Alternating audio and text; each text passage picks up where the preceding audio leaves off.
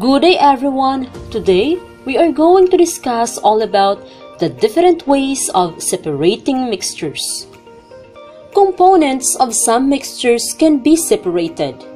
However, not all mixtures are easy to separate, like sand and pebbles or rice with pieces of unmilled rice and small stones. You cannot simply pick salt out of seawater. If you were to separate a mixture composed of two solids, what method can you use? How will you separate salt from seawater? Different methods of separating mixtures are being used in laboratories. Separating mixtures are done to make substances more useful. Have you seen construction workers putting the gravel on a screen like on the picture? What are they doing? What do you think will happen to the gravel on the screen? Here are several ways of separating the components of mixtures. Manual separation technique or hand picking. Coarse mixtures like the pebbles and the sand can be easily separated by manual separation. Bigger components can be picked up. Manual separation is the method used for sorting different substances in coarse mixture. Toys of different sizes can be easily separated through hand picking. Eggs of different sizes can also be separated using manual separation or hand picking. But if the mixture is of a bigger volume, this can take a longer time. Use of magnet or magnetic separation.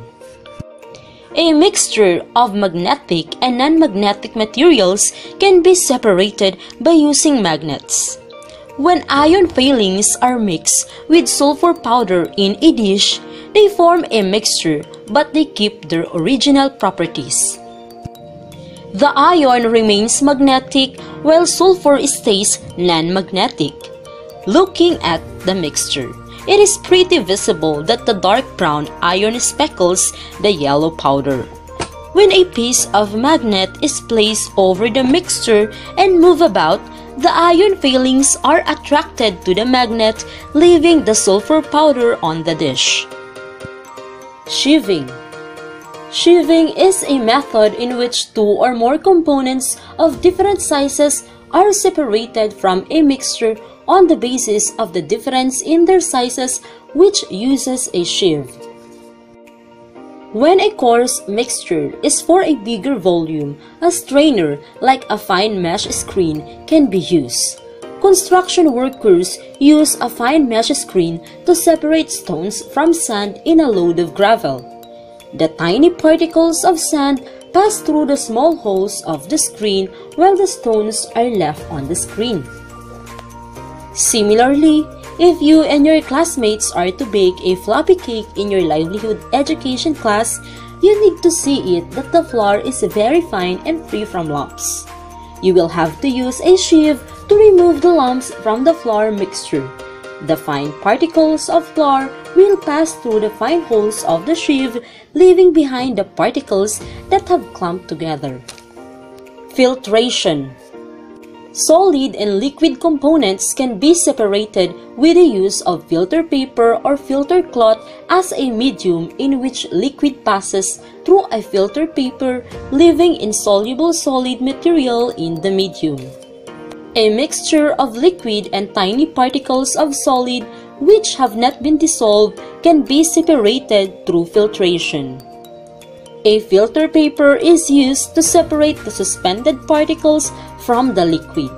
It has tiny pores that allow the liquid part of the mixture to pass through it. The solid particles that are left behind are called residue, while the liquid that passes through the filter paper is called the filtrate. A clean piece of cloth can also be used if filter paper is not available. A mixture of sand and water can be filtered using a clean cloth. Coconut milk can be separated from the remains of grated coconut To make water potable, filtration is also used.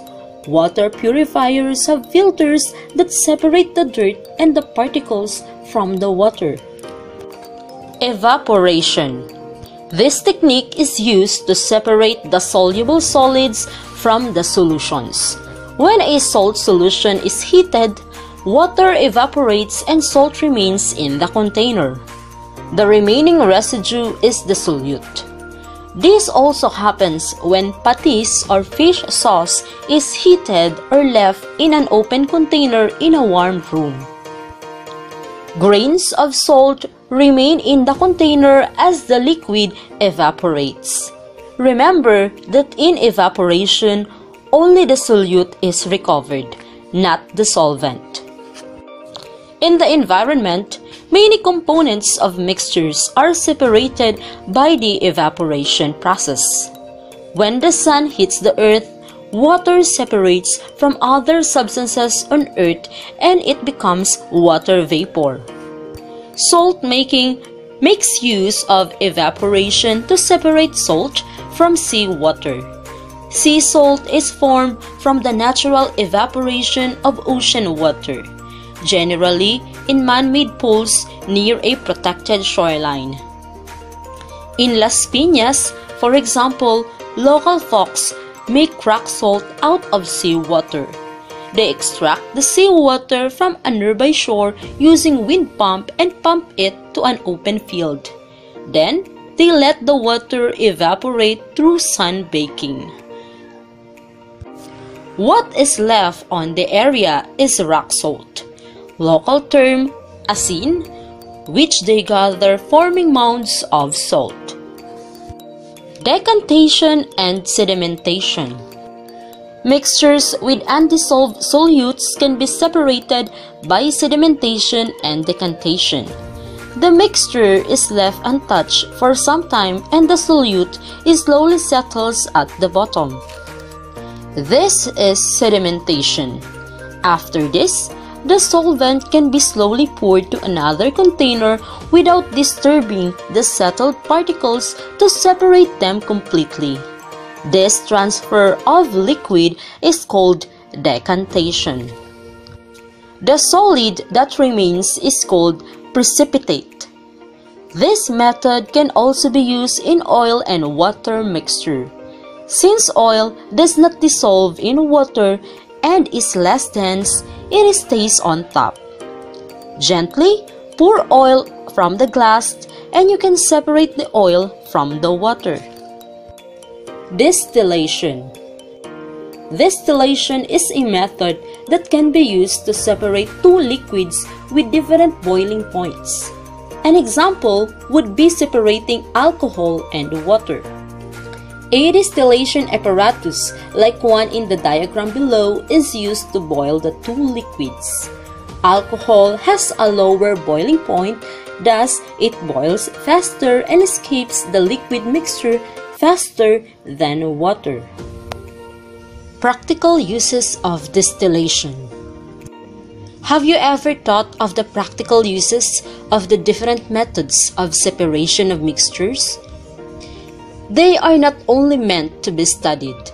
All the separation techniques have practical uses in our daily lives. Distillation has many uses. In fact, you may not be so aware, but many of the products we use every day are the results of distillation. Number 1. Distillation is widely used in laboratories. It is used regularly in chemical and pharmaceutical research and tests for quality of products. Number 2. Water purification uses distillation to remove impurities present in water from natural sources. Desalination plants use distillation to turn seawater into potable water. Distillation is employed in the manufacture of different kinds of alcoholic beverages, such as rum, whiskey, and brandy. Oil refineries uses distillation to separate petrol and diesel from crude oil. Distillation is used to extract the aromatic essential oils from various plants and herbs which are used to make perfumes. Natural food flavorings like citrus oils and liquid extracts from different herbs and spices are results of the use of steam distillation.